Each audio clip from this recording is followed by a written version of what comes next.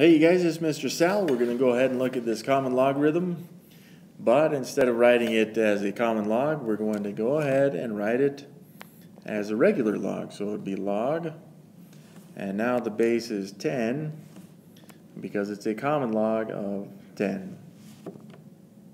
Now it may be helpful to see this in exponential form. So notice the power is this log base 10 of 10, so really all we're trying to do is figure out what power of 10 would give us 10. Well, that'd be a power of 1, so this is equal to 1.